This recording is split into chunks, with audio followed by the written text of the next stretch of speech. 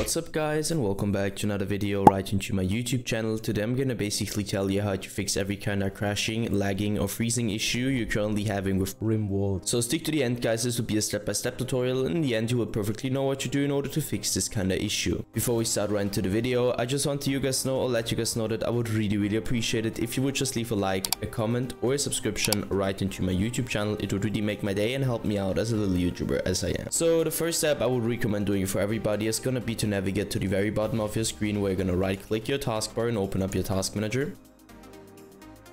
The next step is gonna be to navigate to the top left corner of your screen, clicking onto processes, and once you click processes, I want you to simply end every single task which is currently running and has nothing to do with Windows, obviously. So two reasons for that. First of all, too many applications, too many background processes, too many programs, too many games running at the same time on a low end or bad PC will cause crashing, lagging or freezing on the long term, because your PC can't handle that anymore. So just trust me and end every single process.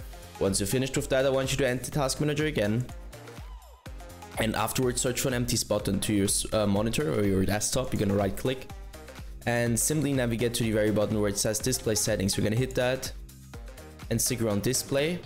And the first step is going to be to identify which your main monitor is, and obviously this just applies if you have more than one. So you're going to hit identify and identify it. Once you're done with that, scroll down, go to scale and layout, where I want you to change the size of text tabs and other items to 100% as recommended, and the display resolution should be the same as in game. So for example, if you have an in-game 1720 by 1070, I also want you to apply this to your display resolution.